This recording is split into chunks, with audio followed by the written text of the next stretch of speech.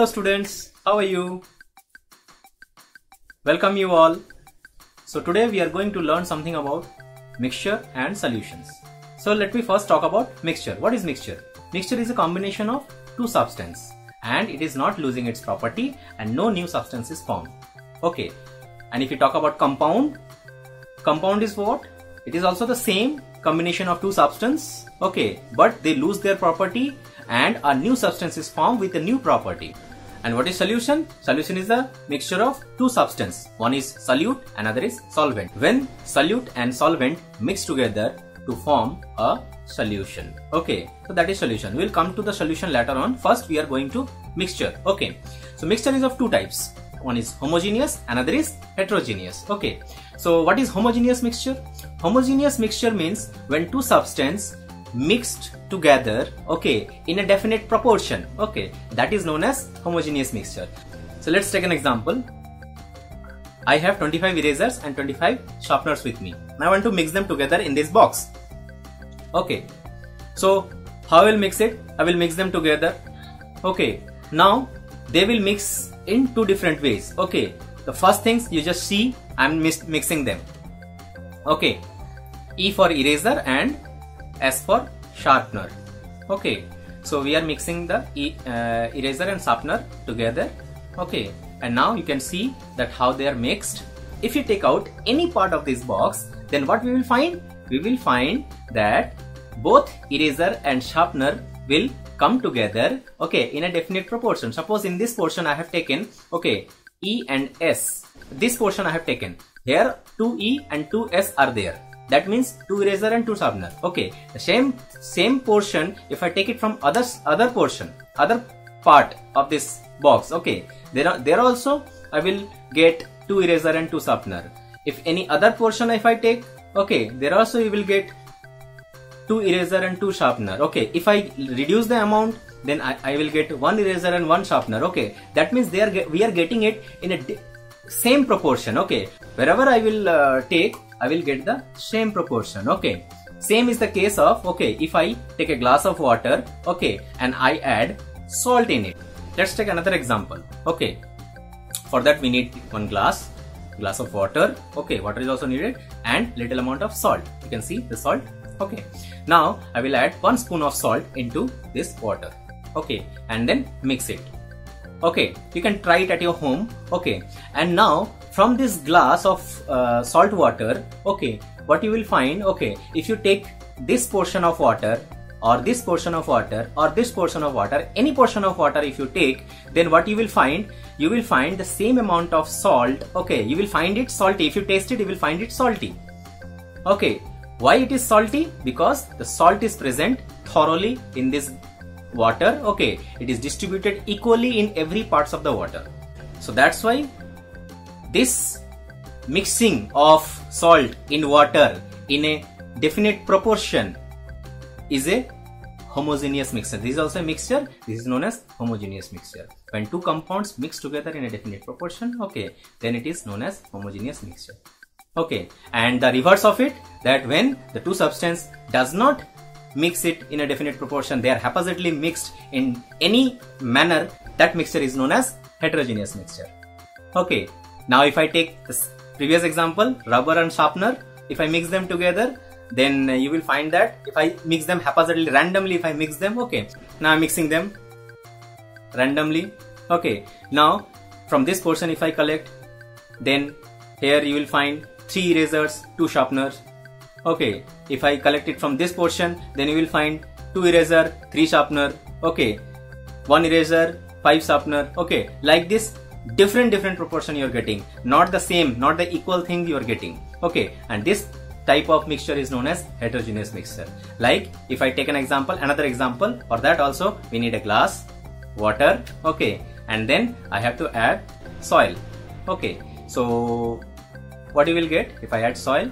Then it will mix the soil, the heavier particles will settle down at the bottom, the lighter particles will mix in the water. Okay, then from the bottom if you take out the water, then you will find more soil particles. Okay, from the above if you take out water, then you will find less soil particles. Okay, so that means the soil is unevenly distributed in the water. Okay, that type of mixture is known as heterogeneous mixture. So have you understood what is mixture? homogeneous and heterogeneous mixture. Okay, we can mix two things together. Okay, like we know matter, solid, liquid and gas. Okay, this type of substance we can mix them together, mix and match. Okay, we can make different kinds of mixtures. Okay, like if I make mixture of solid and solid. Okay, solid and solid, two types of mixture we can make. One is homogeneous, one is heterogeneous. If I talk about homogeneous mixture of solid and solid substance, okay, if I take two solid substance together, okay, and mix them in a homogeneous way, okay, then what you will get? Okay, so you have come across the term known as alloys. So if you talk about alloy is the homogeneous mixture of two solid substance.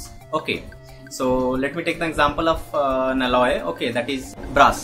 Brass is made up of two substances, copper and zinc. Okay, so it is a mixture, not the compound. Okay, it is not chemically mixed together. Okay, so brass is a alloy of copper and zinc. Okay, when copper and zinc mix together in a homogeneous way, okay, make a homogeneous mixture, then it makes an alloy known as brass. Okay, likewise if I talk about a heterogeneous mixture of solid and solid substance, okay, you take salt and soil and mix them together. Okay, it will become a heterogeneous mixture of two solid substance. Okay,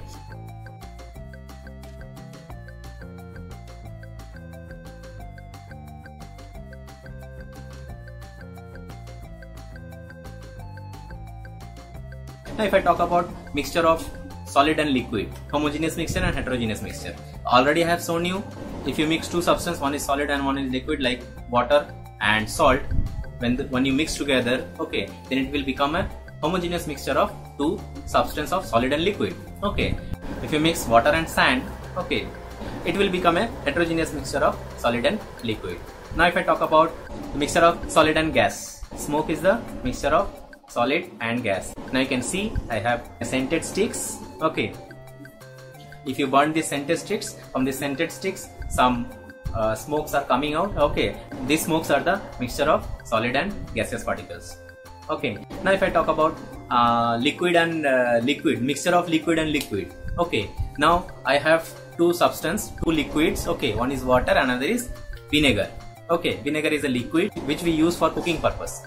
Okay, so now if we add vinegar into the water, okay, now mix it thoroughly, you will find it has become a mixture and it has become a homogeneous mixture. Now if I talk about mixture of liquid and gas, I will find mixture of liquid and gas. See this, what do you find it out? This is Coca-Cola or Pepsi, we can say. Okay, when you open the bottle, what you find? Some gas is coming out. Why it is so? Because that gas is mixed in the water. Okay, so it is a mixture of liquid and gas. Okay, now if you talk about mixture of two gaseous substance, what is that? Can you tell me? Mixture of two or more gaseous substance. Okay, definitely I know that you know it. Okay, what is that? It is gas. That is everywhere present. Okay, it is a mixture of many different kinds of gas. Okay, so this is a mixture of gas. They are not chemically mixed, they are physically mixed together. Okay, and this mixture can be separated by means of physical methods. Okay, so this is all about mixtures. Okay, now if we talk about solution. Okay, solution means what? When two substances dissolve together. Okay, one substance is known as solute, another substance is known as solvent. Okay, now I have a glass and I have taken one solvent. That solvent is known as water. Okay, and I have taken this is salt, this is known as solute. Okay, now if we add this solute in this solvent and I will stir it, okay, it will mixed. So after mixing, what you will find?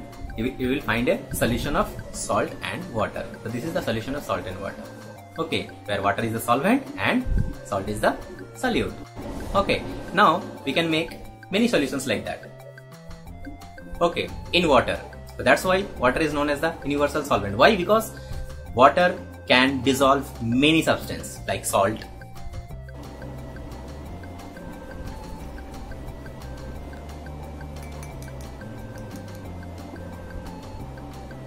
like sugar,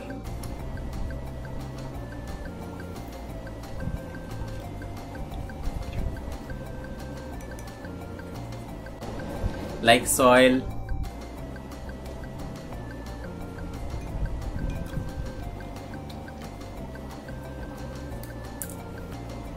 like sand,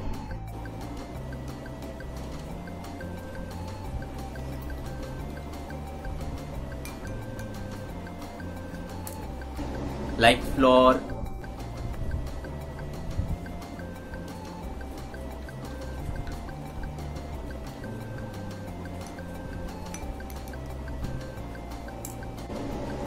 so many substances can be dissolved in water. That's why water is known as the universal solvent. Okay, so when two substances, solute and solvent, mix together, they are known as solution. So have you understood? I hope you have understood. Okay, and whatever the experiments I have done it, okay, you can try it at your home and you will find very interesting. Okay, so I have brought the things, okay, that is easily available at my home. Okay, you can find the things that is easily available at your home. Okay, no need to go out, no need to purchase anything, no need to waste your money on any items. Okay, you can do it whatever is available at your home. So enjoy and have a good day. Thank you.